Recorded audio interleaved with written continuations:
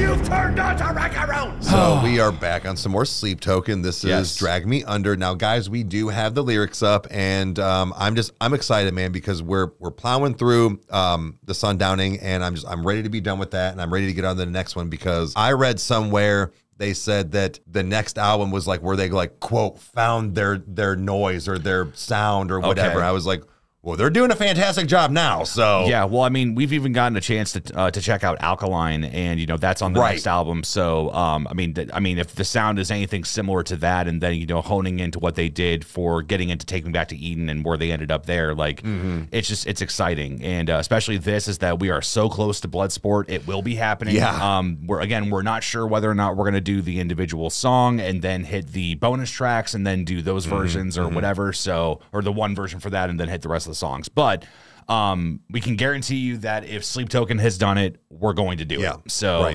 because this journey has been insane. It's been like another NF for us. So yeah, so I think that we should just get dragged under and see what's happening. I don't know if I like that. Yeah, I don't like it either. Welcome back, you music junkies. I'm Eric. I'm the hip hop head. I'm Kyle. I'm the metal head. And we're brothers that react to shit, so let's do that. Tonight we have Sleep Token, Drag Me Under with the lyrics pulled up.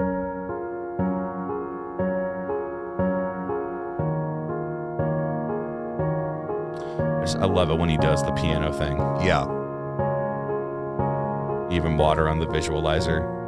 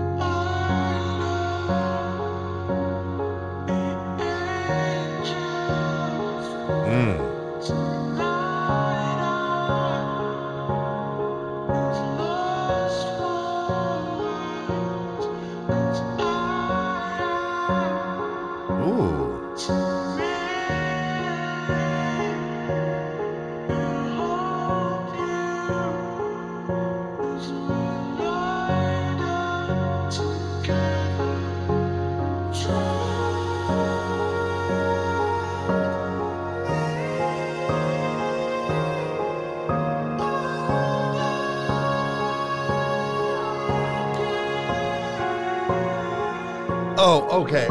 I was letting that play through. Okay. We're going super high?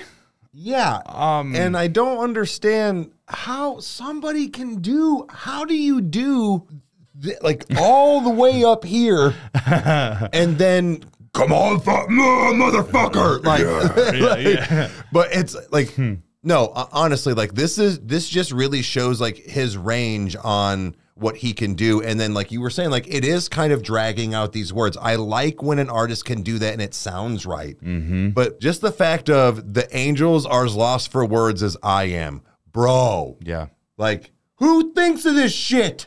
This is, now I did kind of like look in the comments and just to kind of see like what people were saying about this. And it is kind of making sense with what somebody said was that they were kind of alluding to the fact that with the goddess that essentially that he, for lack of a better term, like he can't be intimate with her. He's like, he has this longing for her, but as I am to merely behold you as we lie down, like that's all that I can do is just take in your beauty. I can't do anything even with that. Like, and it's, again, we're learning so much more about this relationship. We're learning more about this vision. And, I don't even know like how each song fits in, if all of them were in the dream or if it's the idea of like, him longing after the fact or whatever. Like, it's just, again, we've been getting little breadcrumbs of different things. And even the little sneak peek that we got in Alkaline, she's neither of heaven or hell. Like, so it's like there's all these different things. It's just, but either way, I'm into it. Yeah, right. So it's just, and it's, I don't know, like it's such an interesting thing. Again, assuming that that's what it means. Because I think somebody said something about, not that he was jealous, but that he envied the fact that Adam and Eve were able to be intimate, but he was not able to. Oh, so, but I don't know how the correlation of that, how that fits into this, but because why that specific thing, of those two, but no, this is just, man. Yeah. So anyway, but yeah, just, I'm gonna take it back a little bit, but just in the fact of his voice and his ranges and how he can get so high and really he can scream very well and get deep. Like, this man is super talented as well as the band behind him. Yeah, like, we do not deserve this man. Right. Yeah. So, yeah. Okay.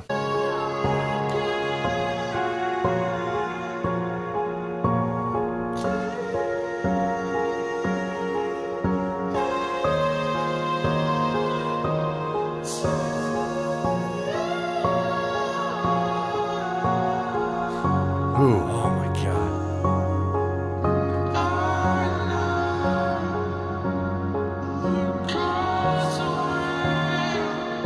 Gods are coming back.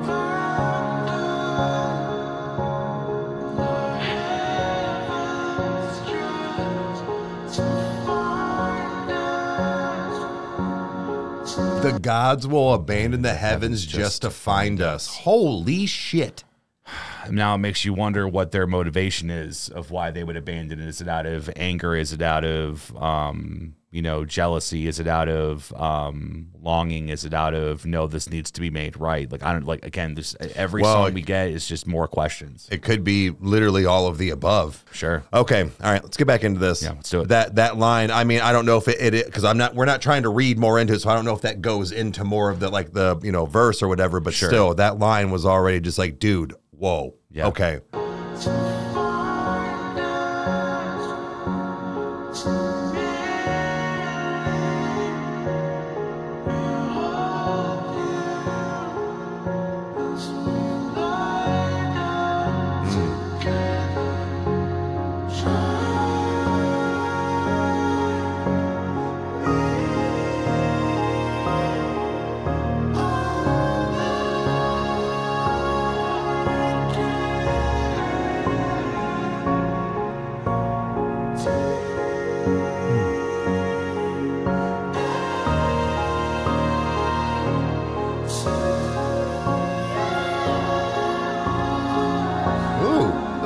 Dude.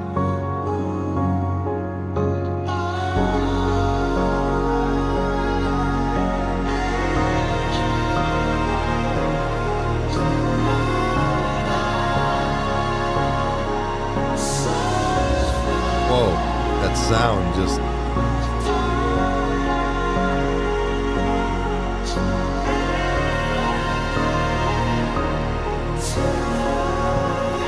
This one is like full-on elevation worship. Yeah. Like, right.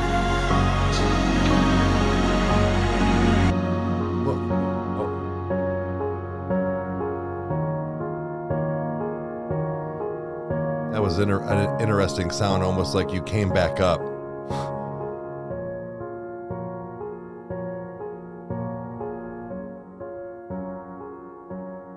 So, wow, okay, we got a straight on, like no breakdown, no nothing. Okay. You kind of guessed it, where it was like he just kind of stretched it. Mm-hmm. There wasn't like huge breaks of him not singing or anything like that for being an almost 4-minute song. But, this kind of almost goes into that fact of, just because you don't say a lot doesn't mean there's not a lot being said. Right. Right. You know what I mean? Like, there was a lot to this, even though it was this big on a piece of paper. Yeah.